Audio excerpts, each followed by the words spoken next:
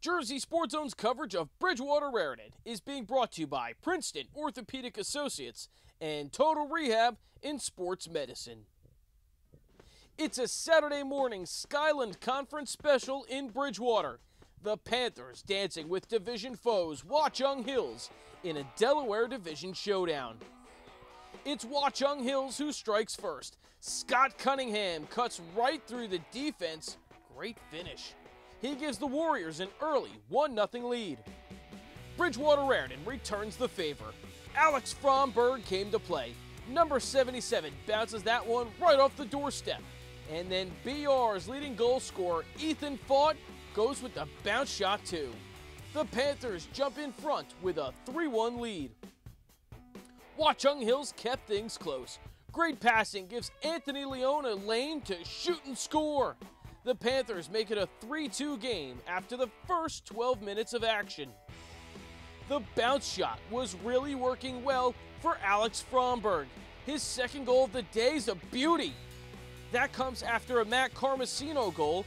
BR makes it a 5-2 game. Hills got a great effort from Anthony Leone. He puts it away on point-blank range. Leone finishes with the hat trick, but midway through the second, it's a 5-3 game. Bridgewater Raritan kept their foot on the gas in the second. Jarrett Duhenio goes with the underhand shot, and it's money. 2 goals on the day for Duhenio. One more here in the second quarter. Ethan Fought fighting his way through traffic.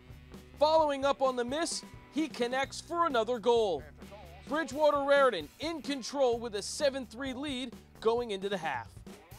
BR not letting up in the third. Eric Tribal was one of 4 Panther players with at least 2 goals today. His score makes it an 8-4 game. And what a day it was for Alex Fromberg. Check out this drive to create a lane, stick in the face, no problem.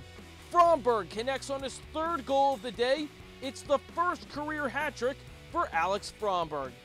BR would get up to a 10-4 lead in the 3rd and then fight off a late push from Watchung Hills to secure the win.